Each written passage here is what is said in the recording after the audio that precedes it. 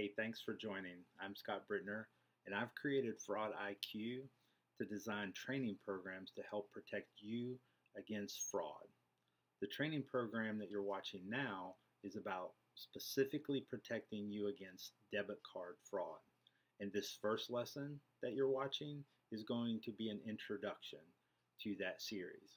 Future videos in this series will dive deeper into the content to help identify schemes, figure out how you can stay protected from them, and if you are a victim, how you can resolve the issue and get your money back. So stay tuned. Make sure you subscribe to this series so you get alerted to other videos. Data breaches with debit card data have happened at stores, ATMs, hotels, fast food, banks, and many other companies.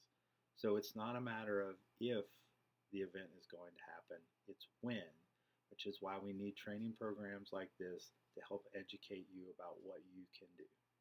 What you're about to see are some videos of some normal everyday occurrences, and after you watch those, we'll come back and talk about how that relates to you and the fraud that happens to you. Ever gone to an ATM, taken money out? May not be an everyday occurrence, but I'm sure you've done it at some point in the past. Watch how quickly this fraudster is able to drive up to an ATM and install what's called a skimming device, a device that will actually pull information off your card. How about the grocery store? Very simple event, right? Watch how quickly somebody is able to put on a skimming device over top a card reader. One guy simply diverts the attention of the cashier, the other person puts it on in less than 8 seconds. When a skimmer has been installed, that means that the next people that come through and put their cards in there, those skimming devices actually pull information off the card and transmit it to the fraudster or the perpetrator. With that data, they can create what's called a counterfeit replica of your debit card. And lastly, in section 3, we're going to talk about ways that you can identify and resolve this situation if it does happen to you. The first thing is, on the very front end, as you pull up to a gas pump, an ATM, or you're in a grocery or convenience store, is how could you potentially identify if there's a skimmer on the device? First, look for signs of tampering. Look for any marks or something around the place where you put your card in. Secondly, wiggle it a little bit. I know that's crazy, but seriously, some of these devices lay right on top of the entire device or lay right on top of the place where you put your card. And if you start wiggling it, it may either pop off or at least feel a little odd and give you concern. Another way to identify if fraud has actually happened to you is by monitoring your transactions.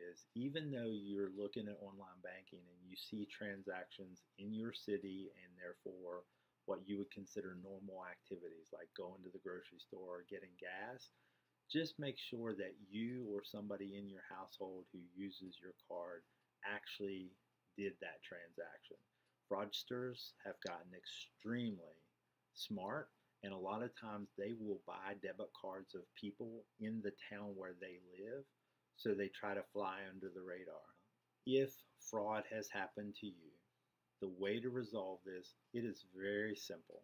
If you have a debit card and that debit card has a Visa or a MasterCard logo on the debit card, these are the steps. Call your bank. Pick up the phone, call the bank number on the back of the card, dispute the fraudulent transaction, file a police report, because it is fraud, it is a crime. So that's it for this first lesson. Quick overview, giving you some ideas of how fraudsters are able to get access to your debit card information, but giving you ways to protect yourself, how you can try to identify if there's a skimmer on that device, how you can monitor your own transactions, and if it does happen to you, how you can call your bank, file the reports, and get the money back in your account. Thank you all for joining me today. I look forward to continuing sharing information to help protect you and your families against debit card fraud. Look forward to seeing you in the next video. Take care.